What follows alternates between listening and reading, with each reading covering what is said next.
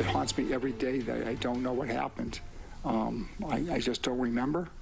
The man accused in the deadly Sweet Tomatoes crash takes the stand in his own defense. Brad Casler is accused of killing 2 people when his SUV slammed into a busy pizza shop in Newton Corner. And today, he became emotional while telling the jury his side of the story. WBZ's Christina Hager has the story.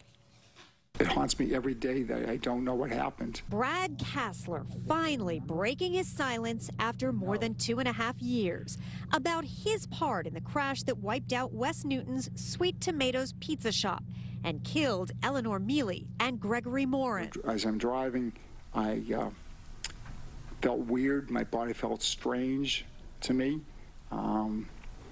which had not happened before. The car was speeding up, and I just didn't know what was happening. I just couldn't control it at that time. As Casler testified about his multiple sclerosis, which his attorney says is what caused the crash, his brother listened at times, his head hanging. My younger brother has MS.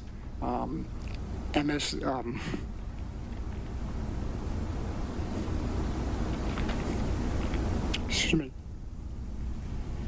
Is not hereditary. And later, over prosecutor objections, Casler blurted out a key phrase which the jury heard before the judge ordered it be taken out of the record. I was never advised not to drive. This after 3 days of testimony from victims and first responders, including those who said he denied at the scene his MS had anything to do with it.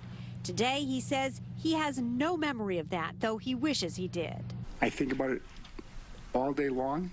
I think about it at night. I wake up and shake at night lately since that day. More testimony about multiple sclerosis up next. And if all goes as planned, this case will be in the hands of the jury by Friday. In Woburn, Christina Hager, WBZ News.